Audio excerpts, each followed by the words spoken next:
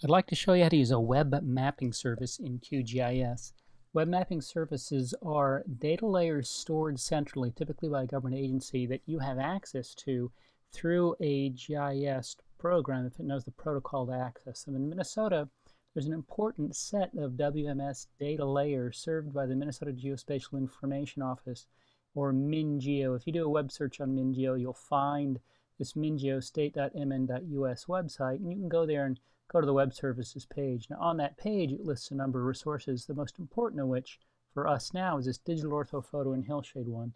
So if I highlight that and right click and copy that link, I can go to QGIS, which I started here, and with the main menu across the top, if I look in layers, add a WMS or web mapping service layer, I can then create a new one. So if I click on new, I'll type in a name and I'll just call this MinGeo OP for orthophoto, and I can then copy and paste, I should say, the URL that I copied before. Now I don't have to do a pass-through or anything else, so I can say OK. And then I can connect, and it'll show me the layers available. Now I'm interested in the statewide layer, and I like this color infrared default stretch. Now that's a JPEG, so I have to show that the image encoding is a JPEG, and then I can add it. Now when I add it, if I go ahead and close this, I see I have data for the entire state.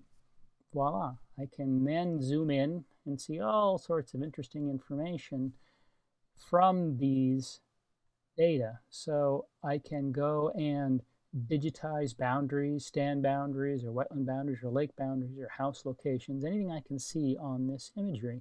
So it's a great source if you're trying to build a map here in Minnesota. And there's tons of different kinds.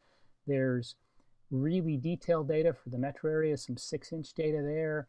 But statewide, there's the Farm Services Administration, yearly since about 2005 or 6, 1 meter resolution orthophotos. Now, most of them are true color, some of them are this color infrared from 2008, but it's a great resource.